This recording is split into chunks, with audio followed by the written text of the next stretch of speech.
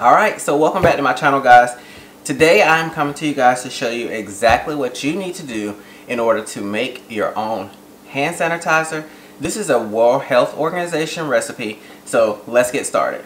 Alright, so the ingredients you need to begin is you're going to need 91% alcohol. Now, I know that a lot of people are saying that this is sold out in their stores. So if you get something that is at least 60% or greater in strength, you should be okay. But I would recommend at least getting a 70% or higher, so that way you know that it's going to be effective. Now, 91%, I think 99%, some people have been able to get their hands on that. So the higher the strength, the better, the more effective the product's going to be.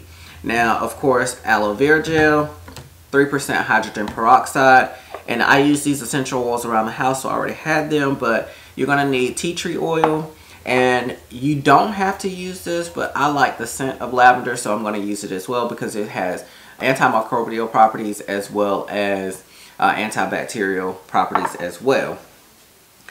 Then I have a measuring cup here, and I have 2 containers to put my hand sanitizer once I've made the product. So we have our 3/4 cups of alcohol.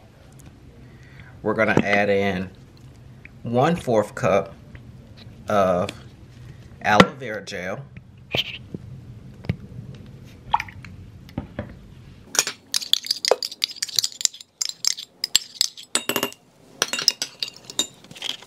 Then we're going to add in 1 tablespoon of hydrogen peroxide.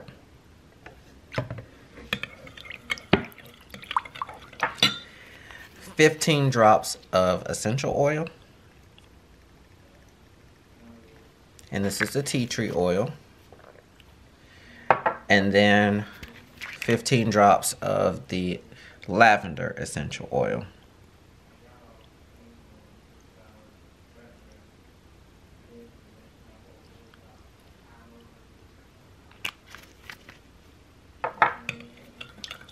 Mix it well.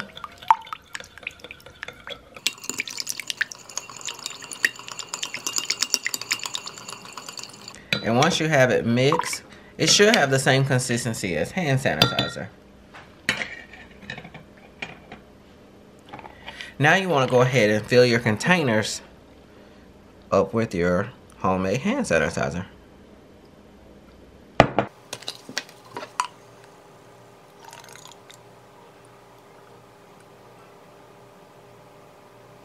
And there you have it.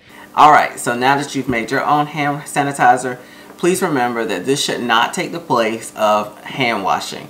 So warm water and hand soap for at least 20 seconds will do the trick. Alright, so stay safe, and I'll see you guys in the next video.